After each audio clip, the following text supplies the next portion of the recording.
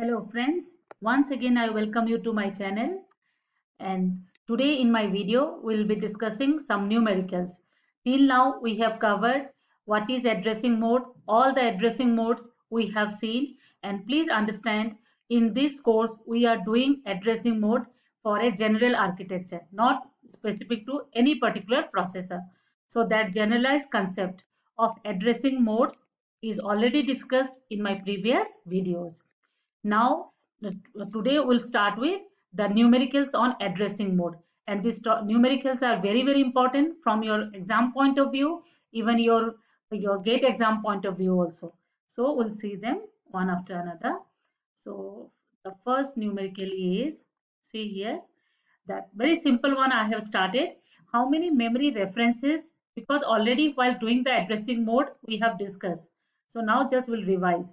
How many memory references are required to execute the following instruction? The first one is what? The first one is add within bracket R1 comma R3. R3 is destination. So this instruction is adding. This one is in which addressing mode? Register indirect. Where is our data? Data is in our memory. Where is the address? In R1. R1 is in the CPU registers. R1 is CPU registers. So due to that, to get the address, we need not have to go to memory. Only to get the operand, we need to go to memory. So how many total memory references we require? The first one is to fetch the instruction. The first one will be to fetch the instruction, and second one is to fetch the data located at address whose address is in R1. So total will be 2, right?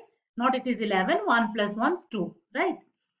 So for this one, see, for this instruction, total we require 2 memory references. Next one is sub has 600 comma R5. R5 is my destination. Has 600 is representing operand. It is immediate addressing mode. So where is the operand? As part of the instruction. Where is the instruction? In the IR, whenever you are executing it. No doubt, in the beginning it was in memory. Instruction fetch is done. Then only we are proceeding towards execution. So during the time of execution, instruction is present in IR. So in IR, one part will be holding your 600. So to get this 600, we need not have to go to memory. For R2 also, need not have to go to memory. So total will be going to memory only once. So see, for this instruction, 2 memory references, and for this, 1 memory references. Hope this one is clear. Next, I'll move to next question. See this type of question only. Write the number of memory references required for executing the following instruction, right? Executing, right? So see, first one is which addressing mode? First see whether there is any memory operand. Yes, there is memory operand. Where it is? In the second one, right? This is your memory operand. Which addressing mode we are using? We are using auto increment addressing mode. So in case of auto increment addressing mode, where is your data? Data is in memory. Where is the address? In register R2. But remember, after using R2, R2 will be incremented. And do remember, while doing these particular memory references, each of the instructions we are treating independently. So see here, means there is no connection between the results of previous instruction with the input of the next instruction, right? All are independent instruction. So add R1 comma R2 bracket. So here total 3 memory references will come. Where from 3 is coming? First one is to get the instruction from memory, that is instruction fetch, right? Second one is to fetch the operand, right? We'll fetch the operand pointed by R2. And the third one will be to write the result back into the memory. Write the result back into the memory. So total 3 memory references we require. This one is clear. Second one you can tell me quickly, because last example also we have seen that has 10 represents what? Your immediate operand. Immediate operand is part of the instruction while executing. So we need not have to go to memory for any operand. So total 1 memory reference is required for the second one. So first one is 3. We have seen how it is 3. The next one is 1. We have understood. Then third one is what? Third one is here. This one is in the role of destination come. This is in the role of destination. And which addressing mode is this? One variant of index mode. In some processes, it is called as base index with offset, right? This is the third variant of your index mode. So this two register content will be added with this 20 to get the address of the operand. That will be my effective address.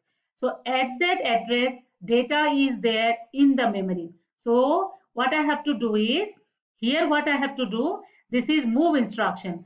That means content of R1 will be moved to the memory location, content of R3 plus R4 plus 20. Whatever is this address, at that address, content of R1 will be stored, right? So how many times you will be going to memory? One for instruction fetch and one for writing the content of R1 into memory, right? So total is 2.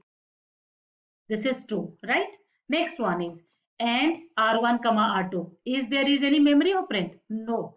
So only one memory reference is required to get the instruction from memory. Please understand, instructions basically they are present in memory. They will be brought into the CPU, into your IR register. Then only further proceeding can be done. So one reference is required. That is for sure. That is for getting the instruction. But after that, to perform the operation, do you require memory operation? Here in this case, no. Why? Because data is present in the registers. Done. So this is done. Then the next one is increment A. In case of increment A, what we are doing? First, we are getting the instruction.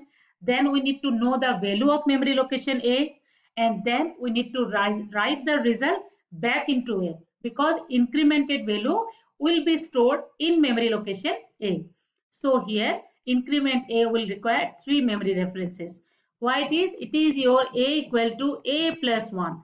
So see how it is done. It is done internally, and this is my destination. This is my source. So source, for this, getting this source from memory, we require 1 reference. And to write the result of my incremented value, we require 1 more memory reference. And 1 is obvious for instruction fetching. So as a whole, total 3 memory references are required. Done. The next one is another numerical we'll see. This one we can do. Register R1 and R2 of a computer contains the decimal value 100 and 200. So R1's value is what? 100, right? And R2's value is what? 200. This is given, right? What are the effective address for memory operand in each of the following instruction? So first we have to see whether there is memory operand, then only we'll find the effective address. So in this load bracket 20 R2 comma R1. So here this is my memory operand. Which addressing mode? It is index addressing mode. So what will be the effective address? Content of the index register. Here it happens to be R2 plus 20. So content of R2 plus 20, that is 220. Because already it is given that R2 content is 200. Done. Then the next one is move 300 comma R5. This one is direct addressing mode because hash sign is not there. If it is hash, then we will understand that it is your immediate operand, immediate addressing mode. But if a number is written directly in our discussion, we are taking it as a direct addressing mode, right? So 300 is representing the address of the operand. Where is the operand? In memory, whose address is 300, which is appearing directly in the instruction. So we are basically using direct addressing mode. So effective address is nothing but 300. Understand? Quite easy. Then the next one is add within bracket R1 comma R2. So whether there is memory operand, all registers are there. No, there is memory operand, because though the names are registers, but one register name is appearing within bracket. That means it is register indirect addressing mode. Data is in memory, but the address of the data is the content of the register. So whatever is the content of R1 is your representing what? Address of the operand. Address of the operand is called as what? Address of the operand is called as EA. So you can see this one is 100. This is quite easy. Already we know the meaning of the addressing modes. The last one. Which addressing mode basically we are using? We are using auto increment addressing mode. In case of auto increment addressing mode, where is your data? Data is in memory. Where is the address? In the register, right? But after using the register as a effective address, content of the register as a effective address, we need to modify the register to point to the next element, right? So here, though it looks like similar to my previous one, but exactly not, because in the previous one only we are using R1 content as effective address, but R1 is not modified. But whereas in the next case, EA will be content of R1. That is fine because address is in a register. It is auto decrement. It is a post operation. So increment will take place later after getting the EA.